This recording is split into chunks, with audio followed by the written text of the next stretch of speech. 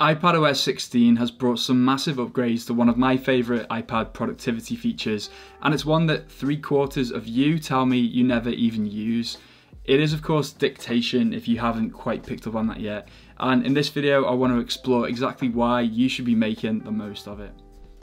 If you've never tried Dictation before, it can be an incredibly powerful way of getting your thoughts and ideas down when you don't have access to a keyboard or a notepad. As the parent of a 5-month-old baby, my hands are full all of the time, so I never get a chance to actually sit down and write. Sometimes it might seem a bit mad just sitting there and talking to yourself or telling a baby all about a brand new mouse that you picked up recently. But as someone who also likes to talk through their thoughts to make sense of them, Dictation actually comes pretty naturally to me, and I'll bet that a lot of people who are working from home and struggling with that lack of interaction with other people would really benefit from just speaking into their device as if they were talking to somebody. Now, iPadOS 15 is good enough at Dictation. You don't need to get onto the beta to start testing this out, but it does have some really good improvements in the new OS that just add a lot of quality of life. First of all is the option to switch between inputs whenever you are dictating.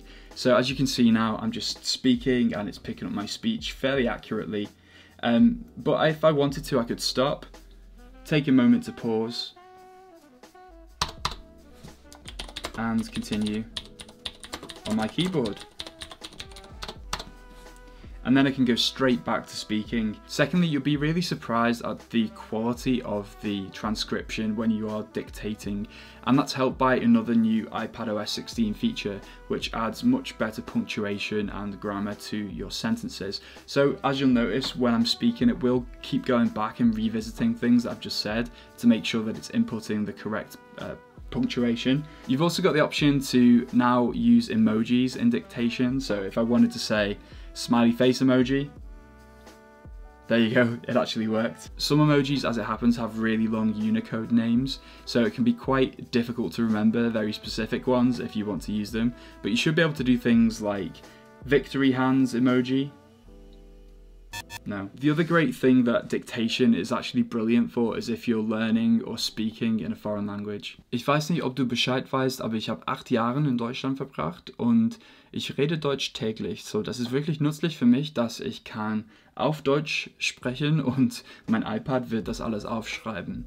Natürlich kann man das auch übersetzen, auch in dem Notes-App. So, es ist ziemlich geil, wenn du mit jemandem sprichst und es gibt eine Chance, dass du nicht alles verstanden hast. Du kannst ja einfach auf den Notes-App gucken und das nachträglich übersetzen. Ist ziemlich geil.